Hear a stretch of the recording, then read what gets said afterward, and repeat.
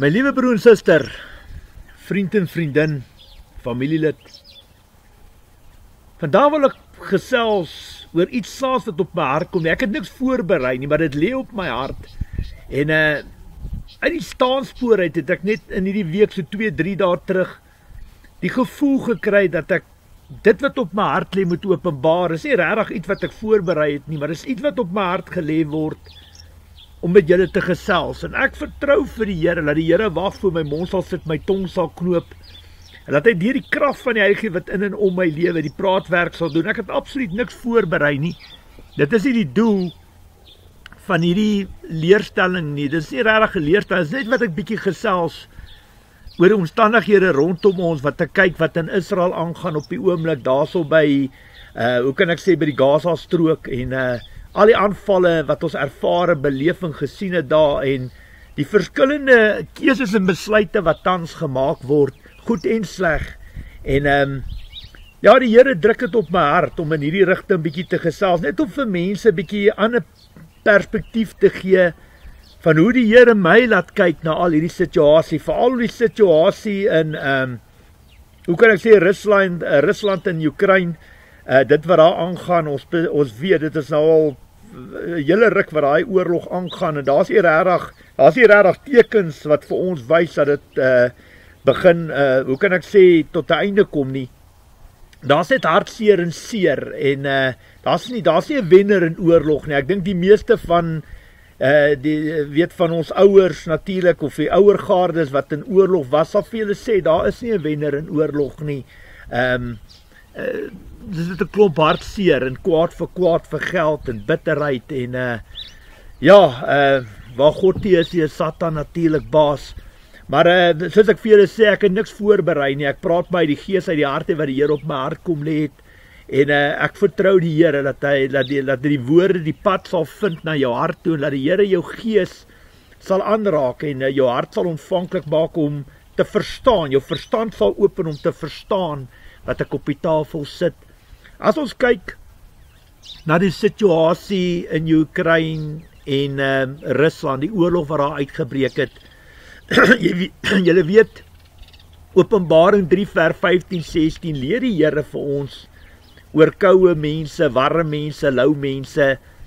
Ek dink nie die onderskeiding om reg te onderskei en met wysheid te praat en op te tree, kry nie regtig sy volle trefkrag binne ons kerk, en die mense verstaan nie 100% wat die Here bedoel daarby nie. Wat ek probeer aan julle verduidelik, is dat as ons kyk na Jesus Christus se lewe, het hy vir ons, die tekens was hard en duidelik, dat Jesus as rolmodel, hy het niks op hierdie aarde vir afgod nie, hy het nie gelewe vir niks, hy het niks by mekaar gemaak, hy was absoluut uitverkoop vir die koninkryk van sy Vader, en hy het die hemelse taal gepraat, en die vrugte gedra van God se gees, hy het onbeperkte gawes van God se gees ontvang, en hy het ons kom leer dat wie 'n vriend van die wêreld wil wees, wys daarmee dat hy 'n vyand van God is. Jakobus 4 vers 4, en ja, dis hard en duidelik, jy kan dit lees in 1 Johannes 2 vers 15 tot 17, kan jy dit ook gaan lees.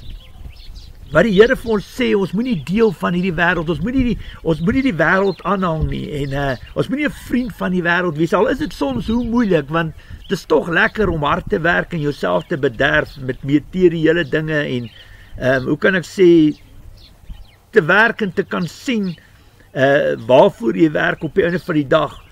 Maar op die einde van die dag het Jesus Christus vir ons geleer dat as jy in jouself gesterf het, 100% in jouself gesterf het, en jy's 'n opregte warm Christenkind van God, 'n erfgenaam, 'n nakomeling van Jesus Christus en sy koninkryk, dan maak jy vir jou skatkis in die hemel bymekaar, en nie op aarde nie, en waar jou skat is, daar sal jou hart natuurlik ook wees. En dit is, die mens moet reg kan onderskei. Jy weet, om 'n Christenkind van God te wees, soms moet jy 'n verloder ook kan wees. En wat ek daardeur bedoel, is die voorbeeld wat Jesus vir ons gewys het, wat, as ons kyk na 'n persoon, soos byvoorbeeld Johannes die Doper, Hy het nie gewen nie, hy was nie die beste nie, hy was nie die enigste, hy het nie gekry wat hy wil gehad het nie. Hy was op die einde van die dag die verloder van die dag, want sy kop was afgekap vir dit wat hy versprei en verkondig het. Selfs met Jesus, hy was ook 'n verloder, as jy kyk deur wêreldse oë, het hy verloor. Hy is die ene wat op die einde van die dag sy lewe verloor, wat hy vermoor is deur sy eie mense. En so kan ons kyk na Stefanus ook, hy was ook 'n verloder, wat hulle hom gestenig het, verstaan jy, en selfs Jakobus ook, wat met die swaard doodgemaak is. So, jy sal nie altyd jou bo uitkom nie, jy sal nie altyd die wenner wees nie. Baie kere, in meeste van die kere, hoe nader jy aan Jesus Christus kom, sal jy leer om die linkerwang te hou, en as hulle klaar geslaan het, daar die regterwang, en daar waar hulle vir jou vereis, die boklere, geef hulle die onderklere ook, en as moet nie iemand afkeer wat van jou iets eis nie, verstaan jy, wat by jou leen nie, verstaan jy, wat, as hulle jou vra om iets te dra vir 1 kilometer, doen het 2 kilometer, Jesus het ons geleer om die kwaad te oorwin met die goeie, met die liefde, en dit gaan oor om die minste te wees, om 'n slaaf te wees, om te kan dien, jou medemens te kan dien. En as jy wil eers te staan in die koninkryk van God, is die voorbeeld wat hy vir ons gestel het, om sagmoedig en nederig te wees, en soos Jesus Christus, op jou knie bereid om voete te was, ander te dien, dan staan jy eers in die koninkryk van God. Dit was altyd vir my moeilik om dit te verstaan, maar hoe meer ek in myself gesterf het, hoe meer het ek besef, miskien ook die pad wat ek gestap het, wat ek alles in my lewe verloor het ek net geleer dat alles is 'n gejaagde wind. Jy werk so hard en alles, en in 'n kwessie van 'n paar sekondes kan jy alles in jou lewe verloor. En dis houe wat Satan na jou kant toe swaai om jou op die einde van die dag te motiveer om jou eie lewe te neem, om op te gee in die lewe. Maar dit voel of jy op die einde van die dag jou tyd mors op aarde. Dit voel of God sy rug op jou gedraai het. Dit voel of God van jou vergeet het. Maar eintlik partykeer kom hierdie moeilike dinge op ons pad, juis om ons tot volle inkeer te bring, juis om ons reg te maak en voor te berei om die koninkryk van God te behaal. Want die Here wil nie hê ons moet afgode op ons hart dra nie. Hy wil hê Jesus moet op die troonstoel van ons hart sit. En ja, jy is die hoofpriester van jou eie tabernakel, jou eie tempel, jou eie liggaam. En dit moet jou keuse wees om God onvoorwaardelik te aanbid te dien. Dis lekker om 'n huis te hê en karre en rykdom en al daai tipe goed. Maar Jesus moet altyd op die troonstoel van jou hart sit. En dit gaan nie net oor om te ontvang nie. Dis lekkerder om te gee as om te ontvang, om 'n verskil te maak. Hier is soveel weeshuise en weeskinders en weduwees en ouetehuise en hospitale en selfs kerke en selfs arme mense onder wit, bruin en swart wat hulp en ondersteuning nodig het. En al wat jy moet wees is diensbaar en bruikbaar vir die Here. Al wat jy moet doen is op die einde van die dag die opdrag van die Heilige Gees af te ontvang, diep in jou gees en jou hart. En dit te ontvang, te luister, te toets, en dan uit die boot uit te klim en die res te doen, uit te klim uit die boot, en God sal die res doen, hy sal die verskil maak, om terug te kom, dit wat op my hart gelê word, en ek vertrou die Here dat dit goed en reg sal uitkom, dat jy sal verstaan wat ek op die tafel sit, en ek wil nie lank praat nie. As ons kyk na die riglyne van die woord, baie belangrik, luister mooi, hoor my hart uit, die riglyne van die woord wat Jesus Christus vir ons kom leer het, is om te verstaan wie jou werklike vyand is. Dit is natuurlik Satan en gees, hy in sy bose koninkryk. Maar ook om te verstaan dat, verstaan jy die eerste gebod sê, jy moet die Here jou God lief hê met jou hele hart, jou hele siel, jou hele verstand, met al jou krag. En die tweede wat hiermee gelyk staan, is jy met jou medemens, jou naaste lief hê soos jouself. Alright. Nou luister my mooi my hart uit. Jesus Christus het vir ons kom leer. Aan die kruis, na hom gespoeg en geklap het, sy klere van hom afgeloot, hom geslaan het, hom bespot het, hom gelaster het, 'n doringkroon op sy kop geplaas het, hom aan 'n kruis vasgekap het en tot later 'n swaard in sy sy ingedruk het, het hy aan die kruis uitgeroep, Vader, vergewe hulle, want hulle weet nie wat hulle doen nie. En ja, in my vorige leerstellings het ek sê, wat is die rede daarvoor? Is omdat hulle in bose geestelike gevangenskap vasgevang is van die duiwel. Alright, baie belangrik. En dit wys vir ons dat die Here Jesus Christus het nie die mens aangeval nie. Verstaan jy, sy oë, sy visie was nie op die mens, op die skepingswerk van God nie, maar op die boosheid wat deur hom manifesteer. Hy het verstaan, volgens die riglyne in die woord en die wysheid en kennis wat Jesus Christus het, hy besef en geweet, die probleem is nie hulle nie. dis die gees in hulle. Verstaan jy, dis Satan wat hulle misbruik as vesting om al sy vuil werk te doen. Dis Satan wat deur hulle gemanifesteer het in vlees om hom so te verwoes en te vernietig en te vermoor. Hoekom? Omdat hy die waarheid gepraat het en natuurlik deur wie? Deur sy eie mense. Baie belangrik. Nou wat die Here wil hê, ek moet aan julle verduidelik. Ons weet hoe lyk die situasie in Oekraïne en Rusland. Op die oomblik weet, daar's geen sig van einde aan die ander kant van die tonnel nie. Die oorlog gaan aan en op die oomblik is dit net vernietigend en hartseer en bespiegelinge en klipgooiery en ja, oog vir 'n oog en 'n tand vir 'n tand. Maar wat die Here op my hart kom lê het, is om vir jou,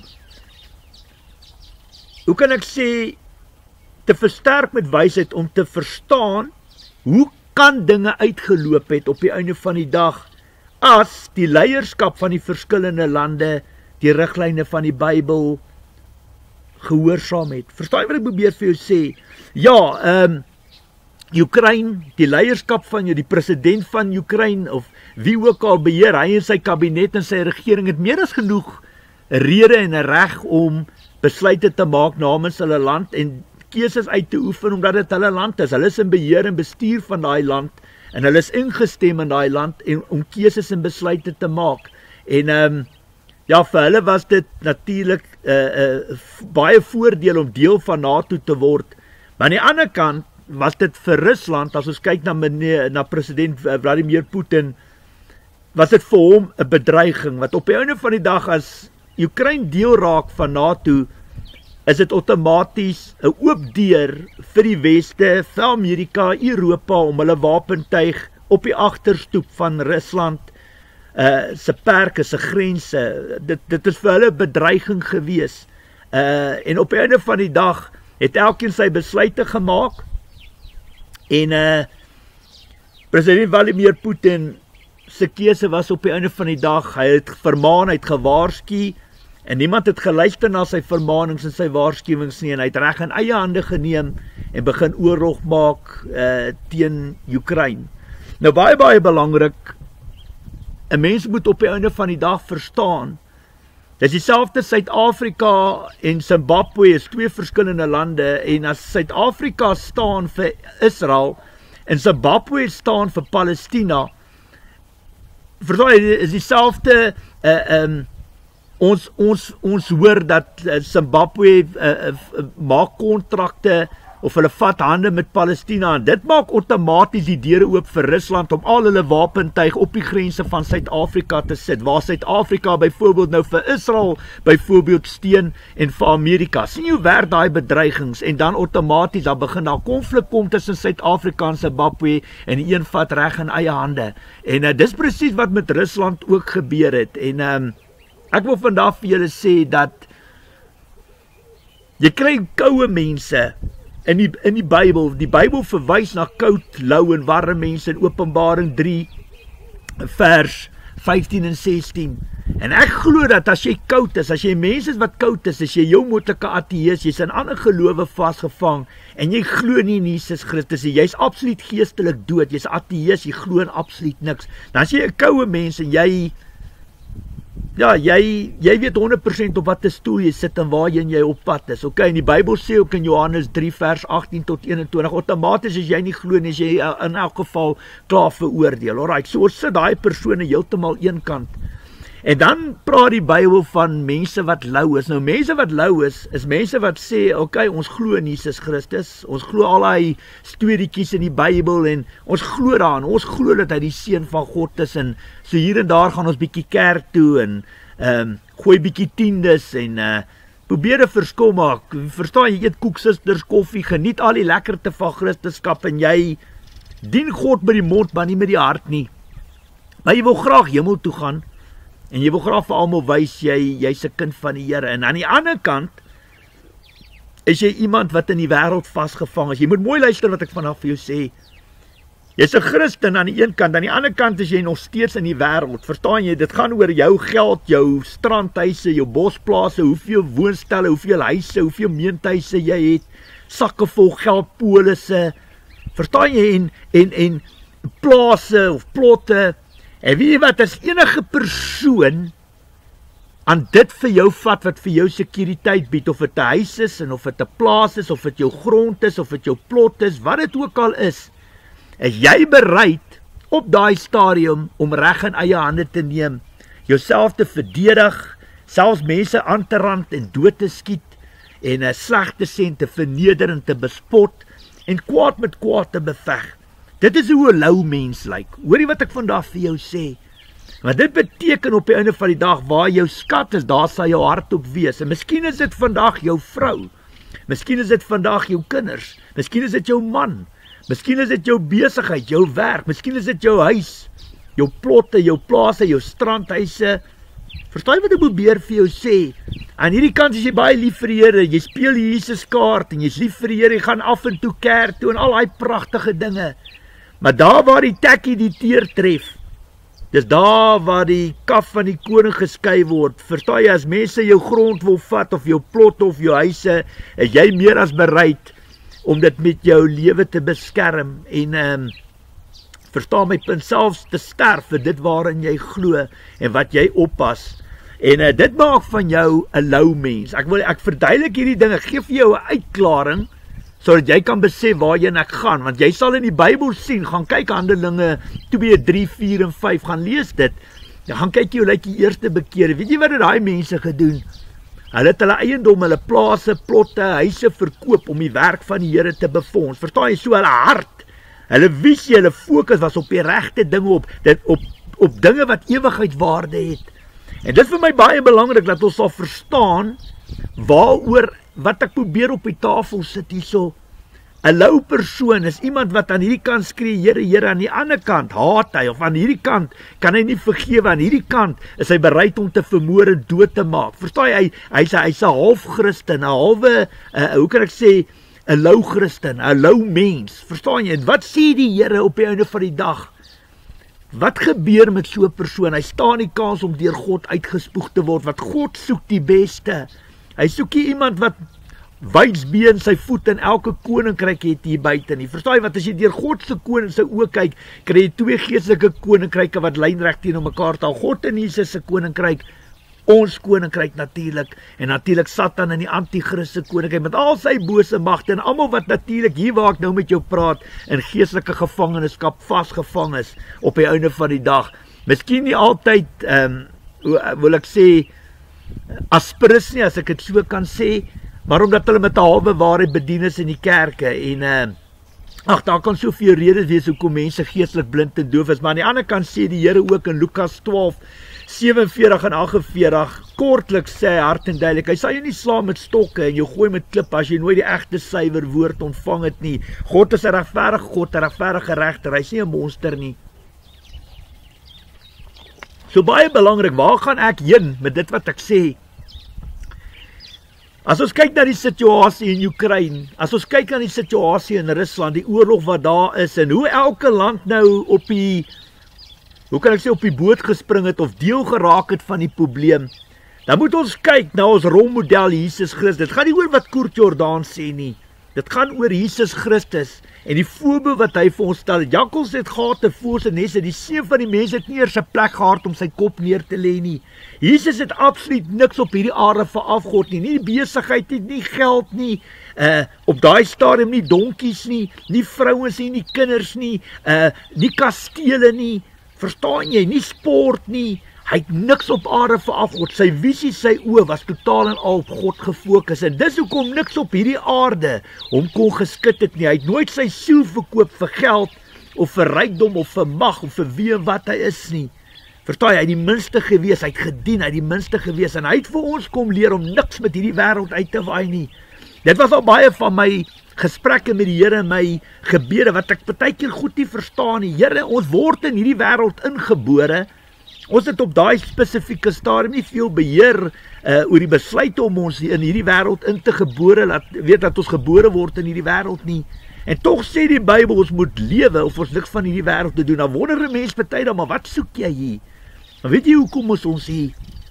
Om 'n verskil in ander mense wat hier waar ek met jou praat tans verlore is, wat nie wys het wat Jesus Christus nie ken nie. Ons is die boodskappers van die Here Jesus Christus. Veral as jy tot bekering kom, is daar werk om te doen.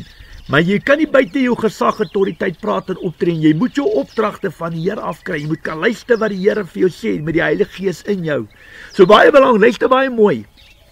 Jesus se voorbeeld aan ons was om warm te wees. Jesus se voorbeeld aan ons is om die onmoontlike te verrig, om ander mense lief te hê soos Jesus Christus ons lief gehad het, en om ander mense te vergewe onvoorwaardelik soos Jesus Christus ons vergewe het. En Jesus het vir ons gewys, hou jou oë, jou skatkis daar bo in die hemel, bou vir jou daar. Want die lewe hier op aarde is nietig, dit is klein, dit is absoluut 'n druppel in 'n emmer van dit wat wag. En elke dag moet jou lampe vol wees, elke dag moet jy voorbereid wees om Jesus Christus, jou lampe moet vol wees, jy moet reg wees, as God jou vandag kom haal, waar gaan jy heen? Want jy wil nie eendag voor hom staan en hakkel nie, jy wil weet waarheen jy gaan. En dit wat ek wil vir jou sê, Jesus se voorbeeld aan ons, is om niks op hierdie aarde te verafgod nie. Nou as ons kyk na die situasie in Rusland en Oekraïne, kom ek vertel jou iets. Die grootste fout wat ons mense vandag se lewe doen, mense word ingestem in leierskap, in president, konings, leierskapposisies. Dis dit nie God se wil nie, is die mense wil. Ons mense vra lankal nie meer vir die Here, vir wie moet ons stem, vir watter party, vir watter persoon kan ons ondersteun nie. Want die mense het sy eie God geword, en die mense lewe of God en sy woord nie bestaan nie.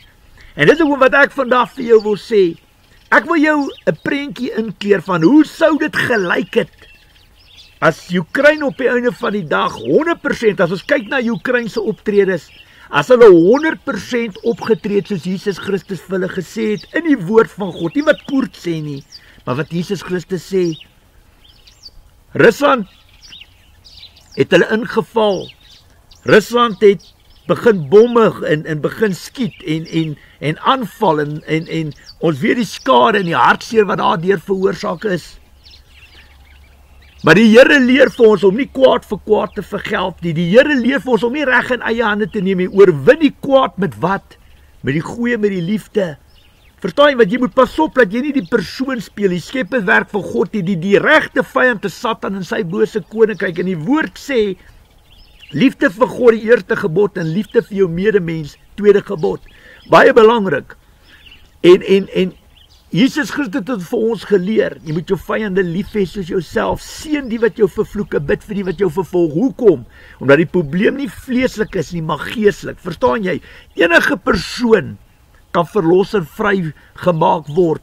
Daar's Paulus, binne 3 dae het God om jou van die grootste apostels in die Bybel gemaak. Niks is vir God onmoontlik nie. Dit gaan oor hoe ons dit hanteer, hoe ons konflik hanteer, hoe ons oorlog hanteer. Mense wat ons wil vermoor en doodmaak, soos ons ook nou gesien het in Israel, maar ons kom nou daarby uit. Maar wat ek probeer aan julle verduidelik, as president Vladimir Putin, as hy besluit het op die einde van die dag om Oekraïne in te val, en Oekraïnse leierskap, hulle kabinet, hulle regering het besluit, luister hierso, ons gaan die riglyn van die woord volg. Ons gaan doen wat die Bybel vir ons sê om te doen.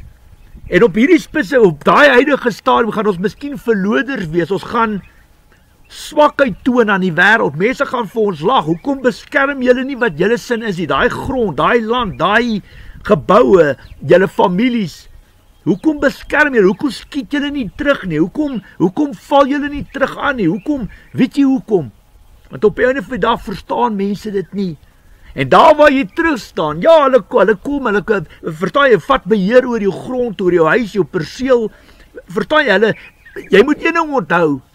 Die manier hoe dit gedien word, die hele wêreld weet daarvan, die hele wêreld sien hoe skiet Rusland op Oekraïne, die hele wêreld sien die absolute disrespek wat hulle toon, en hoe hulle stoomroller oor daai land Oekraïne, en hoe hulle alles skiet, en net reg kom vat in eie hande. Die hele wêreld, die hele publiek, sou vir Rusland gesien het vir wie en wat hulle is. Maak nie saak of Oekraïne teruggestaan het en nie teruggeskiet en gesê, weet jy wat, die Bybel sê ons mag nie moord pleeg nie. Die Bybel sê, wie gryp na die swaard, sal val deur die swaard. Die Bybel leer vir ons, dat ons moet nie kwaad vir kwaad vergeld, ons moet nie reg in eie hande neem nie. So op die einde van die dag, as jy dit beklei volgens die wil van die Here, dan gaan jy ook miskien 'n verloder wees soos Johannes die Doper. Jy gaan ook miskien 'n verloder wees soos Jesus Christus en soos Stefanus en Jakobus en wat ek probeer aan julle verduidelik vandag. Jy gaan nie altyd kry wat jy graag wil hê nie, maar weet jy wat, op die einde van die dag, kyk jy die hele situasie, as Oekraïne nie wapens opgetel het nie, en die minste gebly het, sou die hele wêreld gesien het wat 'n tipe mense Rusland is en hoe hulle dinge doen, en die wêreld sou dit nie goedgekeur het nie. En nie net dit nie, dit is punt nommer 1, punt nommer 2, sou hulle God se Gees, sy Heilige Gees agter hulle gehad het. God sal hulle bewaar en beskerm, hy sal vir hulle veg, en hy sal hulle belang op die hart gedra het. Alright, luister nou baie mooi. Maar hulle keuse, hulle besluit is om wapens op te tel. Hulle keuse, hulle besluit is om kwaad met kwaad te vergeld op die einde van die dag. En om self te begin mense doodskiet, self begin bomme en missiele skiet en oorlog maak. Dit was hulle eie keuse om te begin elke land kry 'n beurt om betrokke te raak by hierdie oorlog. En so trek hulle al meer en meer mense in. En op die einde van die dag, wat kos dit Amerika? Hoeveel geld het hulle nou al, hoeveel duisende miljoene dollars het hulle nou al in hierdie oorlog ingestoot? En weet jy wat, na 'n jaar plus, is daar geen dividende, daar's geen wenners in die saak nie. Dit is net vernietigend, daar's nie 'n wenner in hierdie oorlog nie. En weet jy wat, as jy weer kyk in Rusland, deur hulle oë, as jy deur president Vladimir Putin, hy het Oekraïne aangeval, juis omdat hy nie wou gehad het, hulle moet deel van NATO wees nie. En toe outomaties, ja, hy het miskien nou gekry wat hy wil, en hy is nou besig daar om daai hele plek flenters te skiet, maar hy het eintlik homself gespuit, want terwyl hy nou besig is met Oekraïne, het van die ander lande, Finland dink ek, en ek weet nie watter lande nog daar op die grens, deel geword van NATO nie. So hy het hom eintlik self gespuit op die einde van die dag, maar nou weet daai lande, hoe tree Rusland op, en hoe gebruik hulle mag en hulle grootheid, om klein lande te bombardeer, en te vernietig en te verwoes, en te domineer en manipuleer, soos 'n boelie, soos ons dit in die skole ook sien. Jy kry altyd daai boelie, wat almal wil domineer en dikteer, en manipuleer, en net seermaak en verwoes. En dit wat ek wil vandag vir sê, ek glo vertrou, dat julle hoor my gees, my hart, wat ek aan julle wil verduidelik. Daar's maniere hoe jy 'n situasie kan hanteer. En jy kan dit hanteer soos Oekraïne dit heiliglik doen, kwaad met kwaad beveg, en reg in eie hande neem, en absolute haat en disrespect en vervloeking oor Rusland uit te spreek, oor die mense van Rusland, en op die einde van die dag God se skepingswerk te beklei, en nie vir Satan nie. Die ware vyand is in gees en nie in vlees, volgens Efesiërs 6:12 en 2 Korintiërs 10 vers 3 tot 5. En dit wat ek wil vandag vir julle verduidelik, as jy met leierskap sit in 'n land, en met opregte kinders van die Here wat vuurwarm is vir Jesus Christus, wat die Heilige Gees in hulle harte het, sal al hierdie huise en karre en plotte en plase en lande en volksliedere en volksvla en al hy nonsens niks vir hulle beteken. Hulle sal niks op aarde vir afgod nie. Hulle oë sal gefokus wees op Jesus Christus en op sy koninkryk, en hulle sal God vertrou in volle geloof op die water stap soos Simon Petrus, om vir God te vertrou dat hy hulle belang op die hart sal dra, dat God vir hulle sal veg, volgens Eksodus 14 vers 13-14 en natuurlik 2 Kronieke 32 vers 7 en 8. By ons is meer as by hulle is menslike mag, by ons is die Here God wat veg vir ons. Verstaan jy? En soos ons die vyand vandag sien, so sal ons hulle nooit weer sien nie, want die Here veg vir ons. En dit waar die grootste probleme kom. Ek sien nie daar's nie Christene in Oekraïne, ek sien nie daar's nie Christene in Rusland nie. Maar 'n boom word aan sy vrugte geken. Jy kan sien hoe 'n mens praat. Praat hy met wysheid, praat hy met dwaasheid. Verstaan jy, is hy Romeine 8:5, is hy 'n vleeslike mens of is hy 'n geestelike mens? En dit waar die grootste fout kom. Jy weet wat, ons is almal Christene, ons lief vir die Here en al daai pragtige dinge, tot daar waar hulle kom vat waar dit seer maak. Ons vrouens, ons mans, ons kinders, ons plase, ons plotte, besighede, huise, dit wat vir ons belangrik is. As jy daar vat, dan wil mense reg in eie hande neem, hulle wil kwaad vir geld, terwyl die Bybel vir ons hart en duidelik sê, om dit nie te doen nie. Ek vertrou en ek hoop, dat die boodskap wat in my hart, wat God in my hart kom lê het, dat julle sal verstaan, wat ek probeer vir julle sê, vandag ook, ons sien dit in Suid-Afrika, hoe kies almal kante, nie hierdie ou is vir Rusland, nie hierdie ou is vir Oekraïne, En weet jy wat, die Weste manipuleer al die lande, hulle nou al die hele lande leeggesuig met al hulle minerale, en is hulle wat die geld maak, en hulle doen niks vir lande, waar hulle al hulle self verryk het nie. Maar dit is nie aldag die waarheid nie. Ja, hulle maak baie geld met die rykdom en minerale van baie lande, veral in Afrika. Maar sien dat hulle niks doen en niks teruggee daarvoor nie. Hulle gee vir baie mense werk.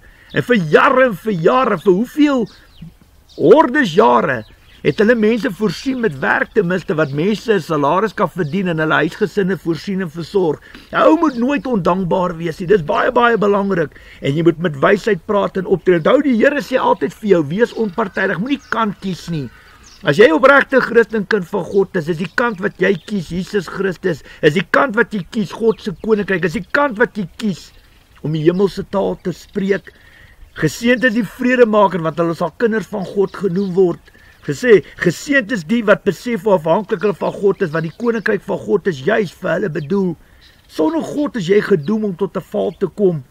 Jy is soos 'n vrou wat in kraam is sonder krag, en dis absoluut waarheid. Dis hoekom julle nie 'n wenner sien in die oorlog tussen Rusland en Oekraïne nie. En maak nie saak of Rusland op die einde van die dag Oekraïne absoluut verwoes en vernietig nie. Daar sal nooit 'n wenner wees in die saak nie, nooit. Want op die einde van die dag is daar bloedvergieting. Mense se bloed roep hard van die grond af na die Here. Daar's een wenner in oorlog. Hoor wat ek vandag vir julle sê. En dis Satan en sy hele bose koninkryk. Hoor julle wat ek sê? Dis Satan wat alles veroorsaak. Maar soos hy geestelik kan aanval, so kan hy vleeslik deur mense aanval. En ongelukkig, gaan kyk in die Bybelse tyd, wie Dawid opgeroep, wie Saul opgeroep, wie Salomo opgeroep, gaan kyk. Dis God homself. Sien mense wat mense opgeroep het, en nou probeer die een harder God speel as die ander, en dan gaan dit oor mag en krag en gesag, wie die meeste wapentuig, wie die meeste geld, wie die beste van alles. Alles deel van hoogmoed en trots. En dit is die hoofrede hoekom Satan op die einde van die dag uit die hemel uitgewerp is. En dit is hoe die Here my geleer het, om te kyk na 'n saak. As ons kyk na die situasie in Israel op die oomblik, die Bybel leer vir ons hard en duidelik om te bid vir die vrede in Israel. Maar die realiteit waarin ek en jy mekaar in die gesig staar, as jy vleis eet in jou geloof en nie melk drink in jou geloof nie, is op die einde van die dag moet jy besef en weet dat die leierskap in Israel veroorsaak ook baie seer en baie skade. Alright, daar's verskillende faksies in Israel teenwoordig. Jy het jou Christene, opregte Christen, kinders van God wat die Heilige Gees ontvang het. Dan sit jy met die Joodse geloof, mense wat glad nie vir Jesus Christus erken as die Messias, die Christus, die Seun van God, die Immanuel, God by ons nie. So hulle hou vas aan die eerste verbond en hulle wag outomaties nog vir die Messias om te kom. Dan sit jy met, hoe kan ek sê, met die moslim geloof, islam geloof, wat 'n absolute massiewe groot probleem in Israel is. En dan natuurlik ook so hier en daar ander gelowe, maar ook jou ateïste. En hierdie is besig om 'n absolute gemors te ontaard. Nie net vleeslik, maar geestelik is dit 'n absolute gemors. En dis hoekom gaan kyk na die leierskap in Israel op die oomblik, gaan kyk na die bloed wat vergiet word, die oorlog en bloedvergieting en die vyandskap tussen mense rondom hulle. Waar die Bybel, die fondament van die Bybel, die riglyn van die Bybel hard en duidelik is in Levitikus 19 vers 33 en 34, hoe om iemand, 'n vreemdeling in jou land, hoe om hulle te behandel. En dieselfde in die Nuwe Testament, in Efesiërs 3 vers 5 en 6, waar die Here sê dat Jood en nie-Jood, almal is welkom in die koninkryk van God. En verstaan jy, almal is welkom om deel van die volk van die Here, om deel van die eeuliggaam van Christus te word. En ongelukkig, baie van die mense, van die Jode in Israel sien dit nie raak. Jy gaan nie mense wen vir die koninkryk van God as jy hulle verdruk en as jy hulle doodskiet en hulle, hoe kan ek sê, verdruk en doodskiet en wat bloed vloei nie. Jy gaan dit nie op so 'n manier doen nie. Al wat gaan gebeur, jy gaan haat, hoe kan ek sê, jy gaan laat haat op die einde van die dag die oorhand kry en wraak, verstaan jy, dit is wat outomaties gaan gebeur, weet, as ek dit so kan verduidelik. Skus, ek het net so 'n bietjie uit die son uit geskuif, ek hoop maar die beeld is reg so, Net so 'n bietjie uit die son uitskuif, die son het my so 'n bietjie begin roer. Maar wat ek probeer aan jou sê, deur kwaad vir kwaad te vergeld om vrees te saai, en daar's nie 'n wenner in oorlog nie. Dit wat outomaties gebeur, hoe meer jy op sterkte van mense trap, hulle raak so slange, hoe meer jy op sterkte trap, hoe meer gaan hulle kwaad raak opstaan en hulle gaan vir jou pik. En dis hoekom op die einde van die dag kan jy sien wat 'n tipe mense in bestuur staan van Israel. Verstaan jy, is dit koue mense, is dit lou mense of is dit warm mense? En dit wat belangrik is, dat jy, die Bybel sê in Jakobus 2:9, ons moet onpartydig wees, ons moet nie kante kies nie. En dit is wat belangrik is op die einde van die dag, om te verstaan, dat jy moet deur God se oë na hierdie wêreld kyk. Israel is definitief nie onskuldig nie, en nog minder is Palestina onskuldig.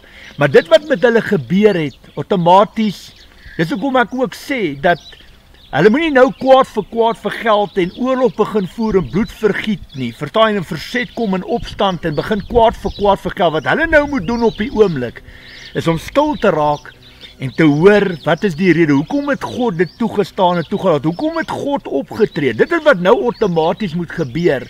Maar omdat baie van hulle nie glo in Jesus Christus nie, hom nie aanbid en dien nie, kan hulle nie daai lyding kry van die Here af nie.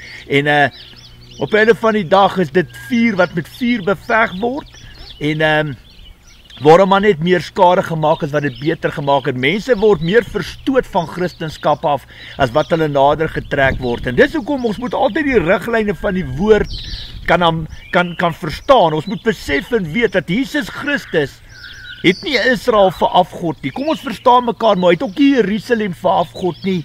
Hy het ook nie die tempel vir afgod nie. Verstaan, ja, ons moet bid vir die vrede in Israel, en selfs in Jerusalem bid ek vir die vrede daarso, maar ek maak nie afgod daarvan nie, nog minder van die tempel ook. En dit waaroor dit vir baie Jode gaan, dis hoekom hulle, ek kan verstaan, dat volgens hulle in die Ou Testament, 3.500 jaar terug, die Bybel sê, daai grond behoort aan die volk Israel. Dit verstaan waar ons verstaan dat die Here daai grond vir hulle gegee het, en op die einde van die dag hoe die tempel gebou is, en hoe God goed was vir hulle, maar ook hoe God opgetree het in hulle, wanneer hulle ongehoorsaam is, deur hongersnood, oorlog, verdrukking en pes, het God sy verbondsvolk Israel en nog baie ander volke absoluut gestraf, omdat hulle ongehoorsaam was. Maar dit is baie belangrik dat ons verstaan en weet, dat toe Jesus Christus afkom, het hy God se koninkryk aarde toe gebring. En vandag is ons visie, ons fokus op die nuwe Jerusalem, nie op daai heilige Jerusalem. Daai Jerusalem, soos jy hom daar sien, met die tempel en al, gaan verwoes word, dat daar niks van oor is nie. En dis hoekom, dis waar mense dit mis, is mense wat in die wêreld vasgevang is, wat geestelik nie kan onderskei nie, wat geestelik nie met God kan praat nie, wat absoluut blind en doof is. En dis hoekom hulle maak met die tempel in Jerusalem presies wat ons doen met die Voortrekker Monument in Pretoria. Ons verafgod die grond, ons verafgod die tempel, ons verafgod die geskiedenis waarvoor dit staan, terwyl dit op die einde van die dag niks anders as 'n afgodstempel is nie. En ek sê dit met baie, baie liefde en respek. Jesus Christus het die tafel vir ons kom gelyk maak. En op die einde van die dag het die Here gesê, hou julle, rig julle oë op Jesus Christus, op sy koninkryk, maak vir jou skatkis waar by mekaar, nie op aarde nie, maak vir jou skatkis in die hemel by mekaar. En dis hoekom mense so fanaties in dit wat hulle glo, dat hulle bereid is om ander mense af te kraak, te verneder, sleg te sê, aan te rand en selfs te vermoor. En dit wat ons op die einde van die dag sien. En dit is waarop Satan kapitaliseer, daai haat, daai kwaad vir geld. Jy kan nie, as jy kyk na die leierskap van Israel op die oomblik, jy kan nie die vrugte van die Heilige Gees in hulle optrede raak sien nie, jy kan nie. En dit is geslagte op geslagte, generasies op generasies, se platante afvalligheid van die egte suiwer woord van God, net soos dit in ons land ook is, net soos dit in Oekraïne en Rusland ook is. En dis hoekom jy moet breedvoerig na hierdie situasie kan kyk. Jy moet deur God se oë verstaan waaroor alles gaan. Ek verafgod niks, nie waar Jesus gekruisig, nie waar hy in die graf is nie, nie die tempel nie, ek verafgod niks. My oë is gefokus op Jesus Christus, op sy koninkryk, en vir God gaan alles oor een ding, en dis die siele van die mens. En dis hoekom gebed so belangrik is, om te bid vir jou medebroers en susters, dat God hulle sal bewaar en beskerm waar hulle is, Dat God hulle sal seën met wysheid, insig, kennis en krag. En dat God hulle op die regte tyd, op die regte plek sal plaas. Dat God die woord op hulle tonge sal lê. Ek kan nie weet waar hulle is nie, en hulle kan nie weet waar ek is nie. Maar dat God hulle op die regte tyd, op die regte plek sal plaas, sodat die egte suiwer woord na daai mense toe sal kom, wie dit moet hoor. En dat God hulle verstand sal open om die skrif te verstaan, die Bybel te verstaan. En dat siele gered sal word vir die koninkryk van God. En dis hoekom op die oomblik die besluite wat gemaak word. Ek weet daar vrouens wat verkrag is en ou mense is dood, kinders is doodgemaak, ontvoer, self verbrand, self verkrag. Ek weet dit en ons verstaan dit. Dit is absoluut onmenslik en wreed om te dink dat mense so optree. Maar jy moet dit vleeslik kyk en jy moet dit geestelik ook kan kyk. En jy moet by die Here gaan hoor. Hulle moet by die Here hoor hoekom God dit toegelaat het. Dis die eerste ding wat hulle moet doen. Maar op die oomblik gaan die leierskap van Israel, die wat in beheer staan, die leierskap van Israel gaan, en waar gaan soek hulle vertroue?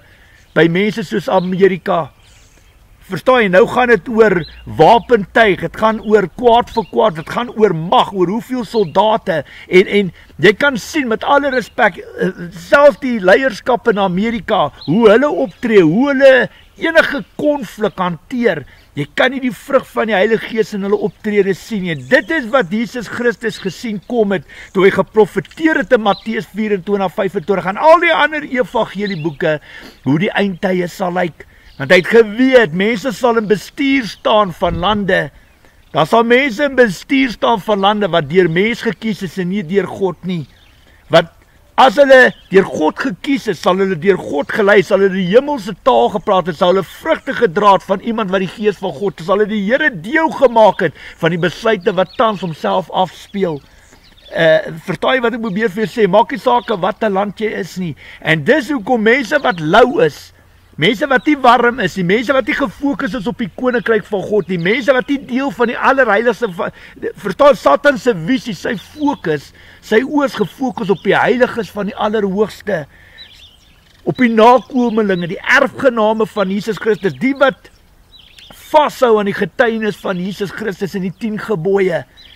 Satan soek nie daai mense nie. Verstaan jy, Satan wil daai mense juis uit hê. En dis hoekom ons wat warm is, gefokus is op God en sy koninkryk. Ons maak van niks op hierdie aarde 'n afgod nie. Baie belangrik. Van niks op hierdie aarde maak ons 'n afgod nie. En dis waar lou mense inkom, wat Here, Here skree aan die kant. Verstaan jy, en aan hierdie kant is hulle bereid om ander mense dood te maak en te bewaar en te verniel, te vernietig, om oorlog te maak. Omdat hulle grond, hulle land, hulle landsvlag, hulle belange, hulle huise, hulle plotte, hulle plase verafgod. Wie sit op die troonstoel van jou hart? Jy wat vandag na my luister. Dis ook wat vandag vir jou sê, die poort na die hemel toe is dun en smal en min mense gaan daarin.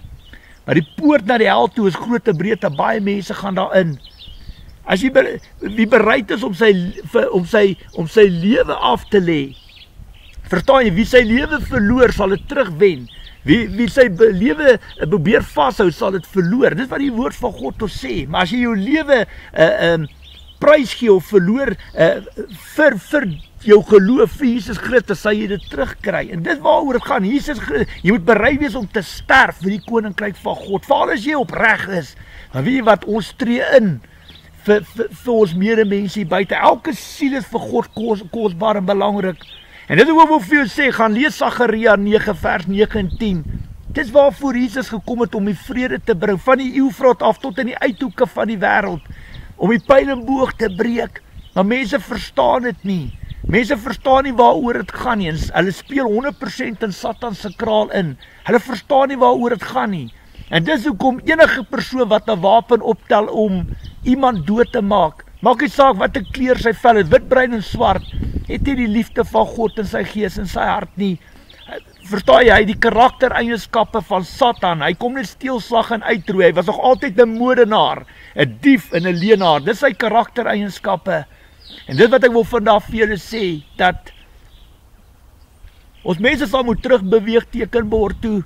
Is nie vir ons lekker om te sien wat in Israel gebeur nie? Natuurlik, ons wat Christen is, sal altyd vashou aan Israel, lief wees vir Israel, bid vir Israel. omdat dit is waaruit ons Messias gekom het, en ons weet dat dit is God se verbondsvolk, God is lief vir hulle, God het soveel wonderwerke deel doen in die evangelie, juist deur daai volk, deur daai nasie na die wêreld toe gekom, maar hulle is ook verantwoordelik vir baie seer en ongemak, en ek sê vandag vir julle, en dis my opinie, ek het meer as genoeg rede en reg om my saak te stel, my hart oop te maak, dat die besluite wat tans geneem word in Israel, in Jerusalem, selfs by die Gaza-strook, dit dra nie God se goedkeuring weg, en dis hoe hierdie dinge eskaleer. Ons hoor van Iran wat reg staan om in te tree, Amerika is daar in die ronde, ons sien hoe mense magsmal word, hulle raak mal, wat ek bedoel, hulle is chemiese wapen en dreigemente, as dit nie president Vladimir Putin is nie, dan is dit Noord-Korea, en dan is dit weer China, en weet jy wat, is asof hierdie mense dobbel, en hulle weet nie waarvan hulle praat nie, weet jy wat, 1 of 2 of 3 mense het die mag in hulle hande om een woord te spreek, en miljoene mense kan hulle lewens verloor, en dis ongelukkig die hartseer van die wêreld waarin ons lewe, dit was nooit God se plan, dit was nooit sy doel, dat die mens sy eie grootste vyand sou word nie, maar weet jy wat, nee, as jy nie wil hoor nie, moet jy voel, verstaan jy, dit is ongelukkig, as jy nie respek het vir God en vir sy woord, die gaan jy die prys betaal, ons het dit gesien in die Bybel, jy weet, mense skets altyd Christenskap en geloof, en Jesus Christus met die mooiste paar koutjies in, maar die realiteit daaraan verbonde, is daar is mense wat hemel toe gaan, en daar is mense wat hel toe gaan, die realiteit daaraan verbonde is, dat daar geween en geknars van tande gaan wees, die dag wanneer Jesus Christus afkom, die realiteit daaraan verbonde is, dat as jy lou is, halfhartig die Here aanbid en dien, en lief is vir die wêreld, lief is vir die Here, gaan hy jou uit sy mond uitspoeg, want dan, as direkte verteenwoordiger van God se koninkryk, het jy nooit die voorbeeld gestel nie, jy het 'n afgod gemaak van wêreldse dinge, jy het nie jou Bybel verstaan nie, jy het ook nie moeite gedoen om jou Bybel te verstaan, jy het nie moeite gedoen om te luister nie, en jy was nie deel van bouers nie, jy was deel van brekers, jy was deel van die probleem gewees, en dit wil ek wil vandag vir jou sê, ek praat uit my gees uit my hart, ek het absoluut niks voorberei nie, ek praat uit my gees uit my hart, wat op my hart gelê word, en ek wil vandag vir jou sê, ek bid baie vir die vrede in Israel, in Jerusalem, en so bid ek vir elke siel wat nie gered is nie, of hy in Israel en of hy deel is van Palestina, die wat lewe in Gaza-strook, jy weet, onskuldige mense is besig om die prys te betaal, vir 'n klomp mense wat probeer God speel in hulle lewens, en wat die Bybel en die evangelie nie verstaan nie, en so sien ons dit in ons eie land ook, hoe kieskeurig en partydig mense is, en dit veroorsaak verdeeldheid, dit veroorsaak ongemak, en woede en kwaad in baie mense se harte. Ek wil vandag vir sê, die Here is totaal en al in beheer, en hy het altyd die laaste sê, ek wil elke Christen kind van God uitnooi, om te bly bid vir mekaar, te bid vir jou broers en jou suster, waar hulle self ook al bevind, of het in Oekraïne, Rusland is, want die een liggaam van Christus is nie tot Suid-Afrika beperk, is nie tot Israel beperk, is reg oor die hele wêreld, en ons moet bid vir ons medebroers en susters, hulle het nou gebed meer nodiger as ooit, volgens Efesiërs 6 vers 18, ons moet bly bid vir mekaar, ons moet vir mekaar ondersteun, bid dat die Here hulle onder daai laar van beskerming sal bring, bid vir die geestelike leiers, apostels, profete, leraars, hoe kan ek sê, evangeliste, vir hulle en hulle hele gesinne en families, hulle produksiespanne, hulle bedienings, hulle kerk, hulle ministries, dat die Here hulle sal behoed, bewaar en beskerm in hierdie moeilike tyd, wat hy straf en optree, teen Israel en Palestina. God tree in, hy is in beheer, hy goed en kwaad, hy is totaal en al in beheer, wat hy toestaan en toelaat. Ons het dit gesien, met die Farao in Egypte, ons weet hoe God daar kat en muis met hom speel, hy het eers in God geglo nie, hy het eers in Jesus Christus geglo nie, maar nog steeds het God met hom kat en muis gespeel, sy hart versag, en sy hart verhard, en op die einde van die dag weet ons, God se volk het uit Egypte uitgetrek, sonder om 'n wapen op te tel, so goed en sleg, jy sal nooit weet waaroor alles gaan, as jy nie met die Here praat nie, maar ons moet bid vir mekaar. Ek wil almal uitnooi, gaan kyk op YouTube, gaan kyk op Facebook, Daai gebed vir ons medebroers en susters wat deel vorm van die een liggaam van Christus. Gaan luister daai gebed en staan vat hande saam met my en staan saam as die een liggaam van Christus en ons bid vir mekaar. Ons vertrou die Here dat die Here kragtig sal intree, dat hy ons genadig sal wees. Die God wat ons geleer het van barmhartigheid, die God wat ons geleer het van liefde, van vergifnis en tweede kanse, dat God sal kom genees en herstel en gesond maak en verandering terugbring na hierdie wêreld toe, dat hy vir Satan en sy hele bose koninkryk tot 'n val sal bring,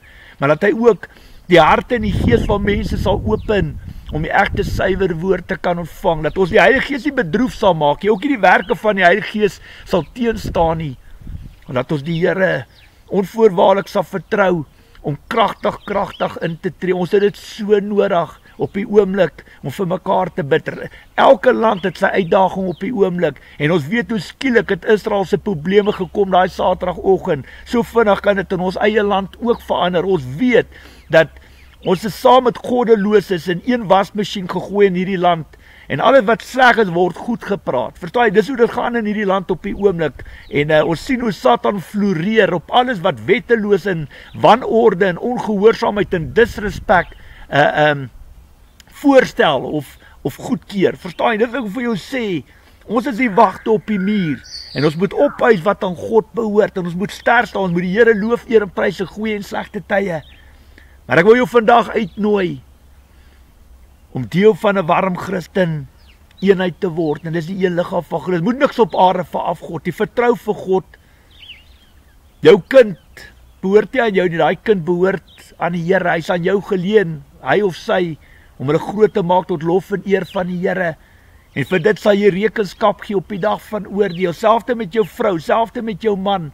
Ons is nie daar om mekaar te veraf God, ons is daar om mekaar te bou, en julle is wel twee identiteite in vlees, ja, maar in gees is julle een, en julle moet bou mekaar in die riglyne van die woord, gehoorsaam wat God vir ons uitgelê het, wat man en vrou aanbetref. 'n Vrou moet haar man onderdanig wees, en dit beteken nie sy moet sy vloerlap wees, dieselfde man, hy moet sy vrou lief hê soos Christus die kerk lief gehad het, en ook sy kinders, die wysheid en die leer van die evangelie, egte suiwer woord en evangelie van Jesus Christus verkondig.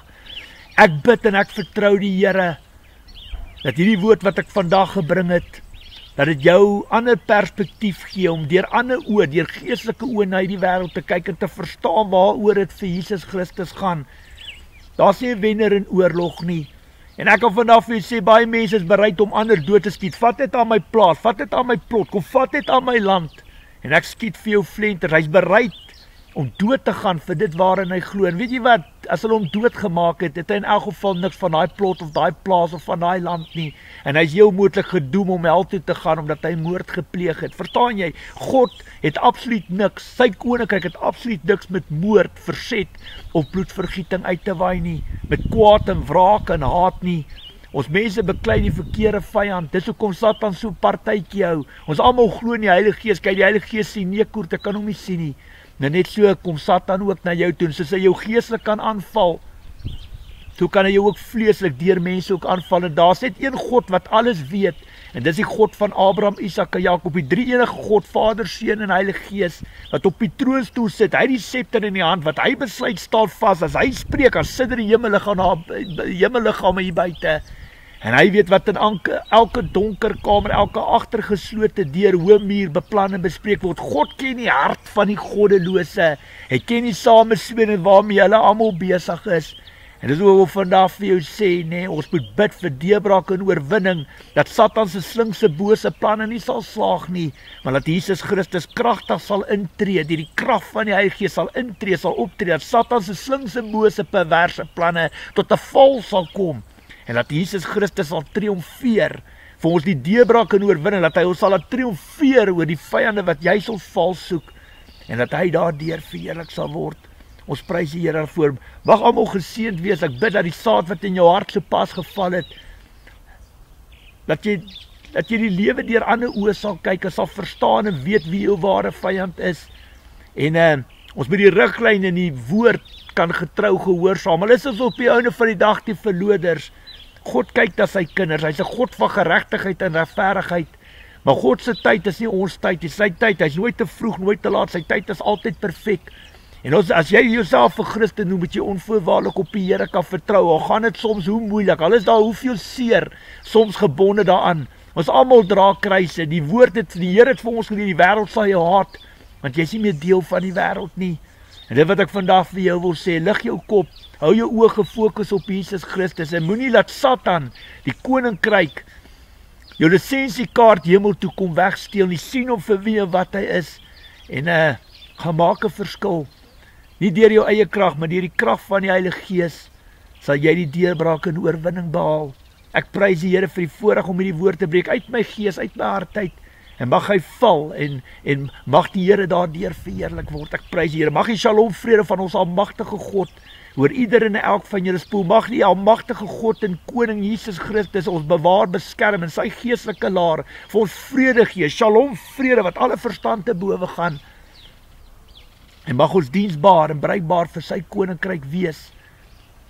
In Jesus Christus se kosbare naam. Ek prys die Here daarvoor. Amen. Mooi dag verder. Ons gesels gou weer. Groetnis. Bye bye.